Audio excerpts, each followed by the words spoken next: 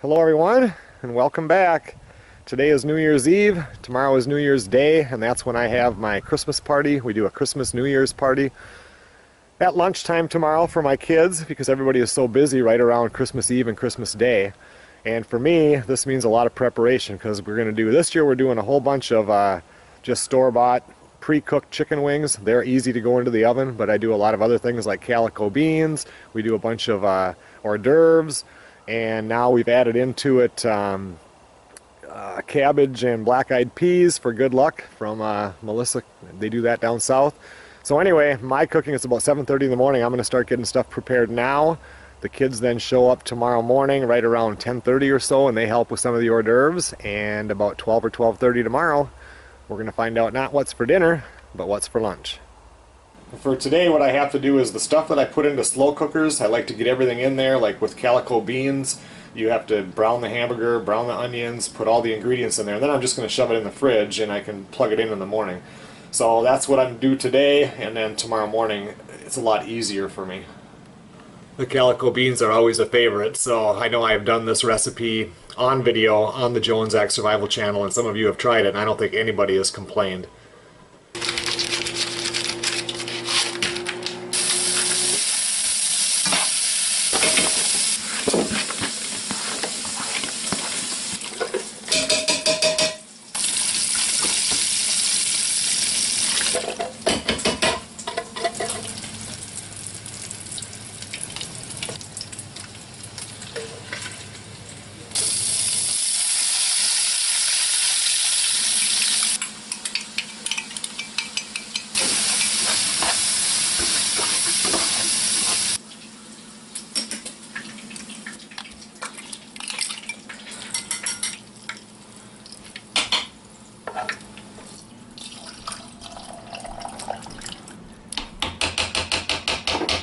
Now the next thing I want to do is the cabbage part of the black-eyed peas and cabbage. I could easily do this tomorrow, but there's so much going to be going on tomorrow that better to just have it ready to heat up.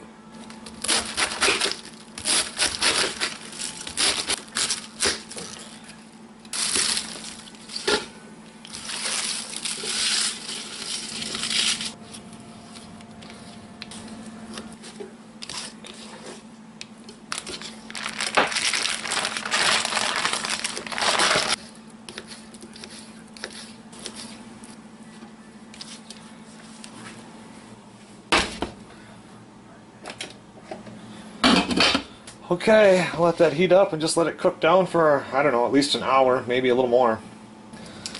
So the next thing I gotta get ready here is the meatballs. Just got to throw everything in here, and tomorrow I'll turn on the slow cooker. And normally you put in the jellied cranberry, and then you're supposed to have a bottle of chili sauce. Well, they didn't have any chili sauce, it was completely sold out, so I put in this seasoned tomato sauce for chili.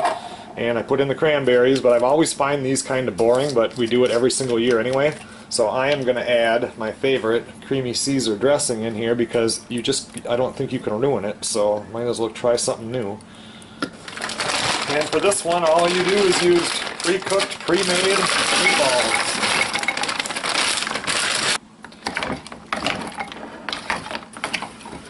Some onion powder and garlic powder in here.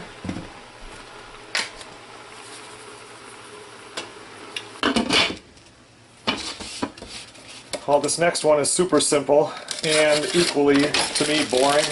You put these little hot dogs in here.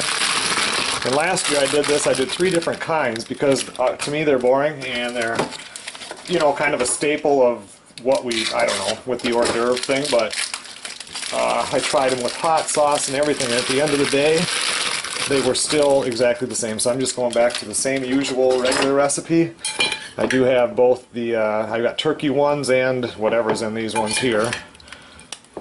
And with these here, you just dump in a whole thing of Ken Davis barbecue sauce.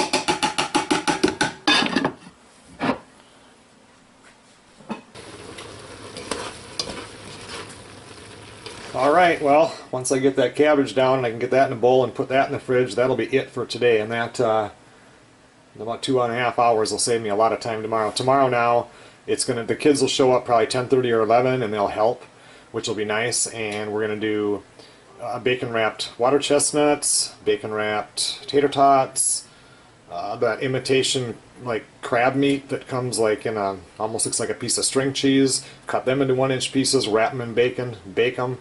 A ton of chicken wings, and then we have to do the pizza. We call it pizza hors d'oeuvre. It's pepperoni, cheese, tomato, and green pepper on a toothpick, and those are a real big favorite too. I like those. So there's more. I got to finish up and do the rest of the black-eyed peas part. So anyway, tomorrow we'll start at this again. Tomorrow I'm going to be using, I do all my cooking down here in this little kitchenette.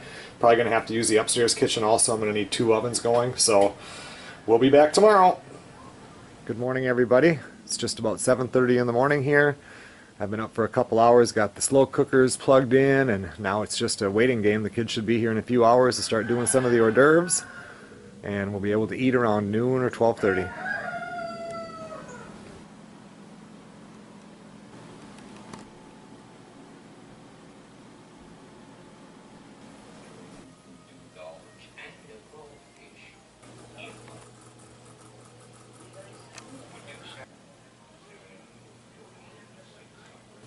Well, everything is pretty much ready now, so I think I'm going to start to do some of those hors d'oeuvres. Kids should be here soon. I got everything cleaned up, dishes done, garbage taken out. Everything's ready. Everything here seems to be heating up good. It's the calico beans, the little hot dogs, meatballs, and then I put some corn in. That's pretty much just the token vegetable, so you think that you're healthy, because none of this is any good for you. Well, the first thing I'm going to do here is some of these bacon wrapped tater tots. Kind of the trick to this is, though, it's hard to shove a toothpick into a frozen tater tot, and they like to fall apart when they're completely unfrozen, so you got to kind of get in the middle. We'll see if these are ready yet.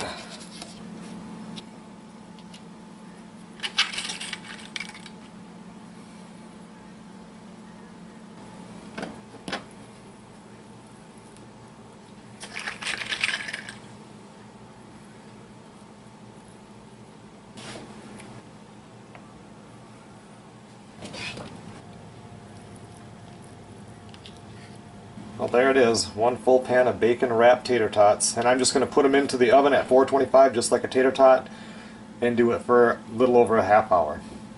Alright, now that they are done, we're going to do these, which are done basically the exact same way, but only with this imitation crab meat. You can get these if you're at the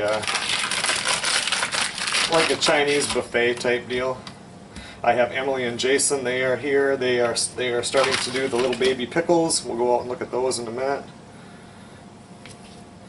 But these here, you just cut them up into tater tot sized pieces like that. And with these, usually I can use these cut-offs from when I was doing the tater tots because they need a little bit bigger piece.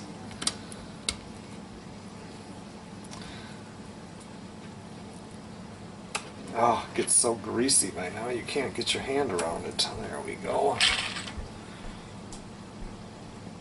1.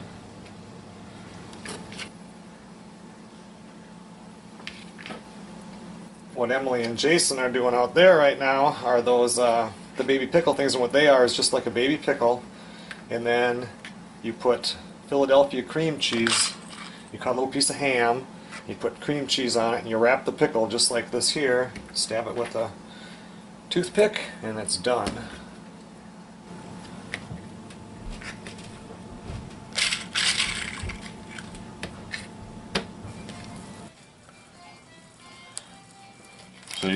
So I guess Emily has a question. Is this country or is this Cajun? This is Cajun. Cajun Christmas. Oh. Do we not put, we don't put toothpicks on those, do we? I thought we did. Well, No, not on those ones. Okay. Okay. What you doing? You look like you were crying. He was hungry. Alright, well I got 1 pan of this. I'm going to put this in the oven. Same thing. I'm going to put it in there for a half hour, 35 minutes or so. I want to make sure that bacon is done.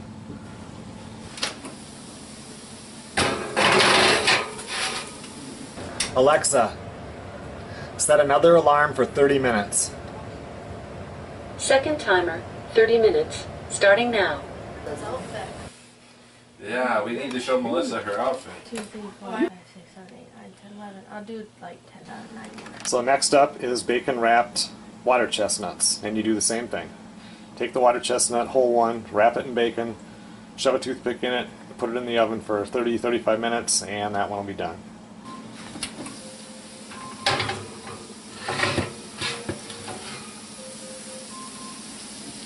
I just put them up in the air like this so all that grease can drain off.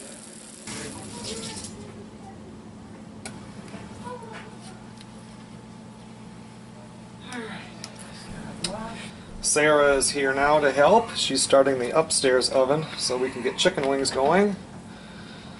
Zach and Sam and them are doing the pizza, or starting to do the pizza hors d'oeuvres. We'll go take a look at those in a minute.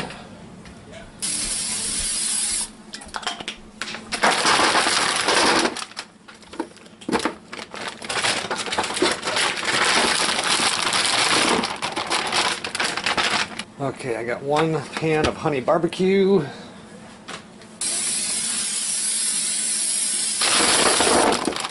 One pan of hot wings. I don't like hot ones. They might. I got my little helper in here. What you doing, huh? The alarm is going off for these here.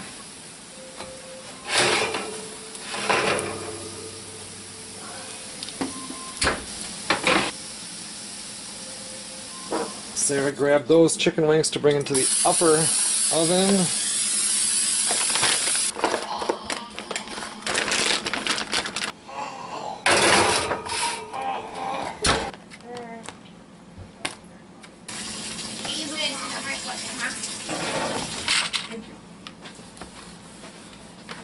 Where would you like your toothpicks? They can just go right there for now. That blue one hanging up right there. With Melissa, we got her that like inflatable bed, and we also got her that it's like Well, things are all starting to go a little bit too fast. I can't keep up. But this is what the pizza ones look like. Just like that. They do it a little different. Usually I would put the green pepper on top, the pepperoni on the bottom, and then the cheese and the tomato in the middle, but it doesn't matter. It all tastes good. Those are a big favorite. Everybody loves those.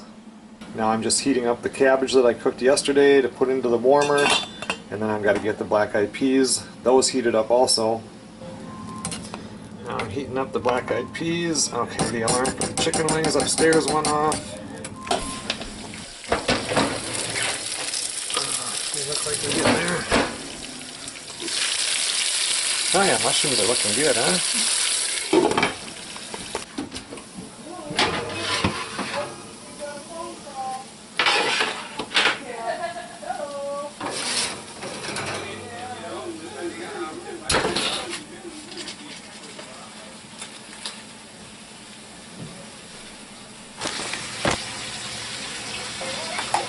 I want to make sure that I like get myself all pretty well.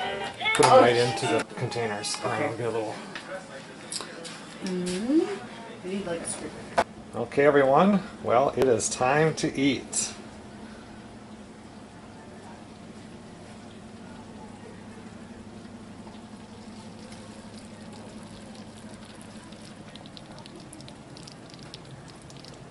My dad says regular barbecue. This is wrapped in bacon, which I'm really curious about. I'm gonna eat like 100 of it.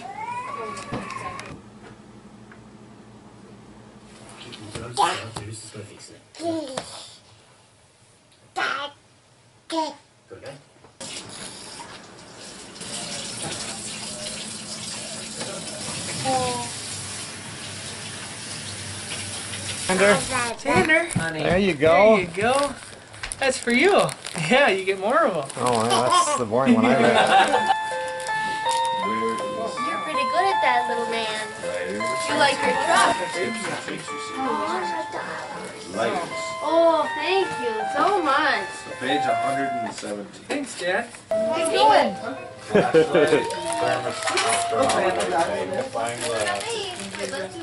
Signal. Where's the other? He'll totally play with that too. Oh, that's so. Ooh, that's me. Okay, everyone. Well, thanks a lot for watching. We'll see you on the next video.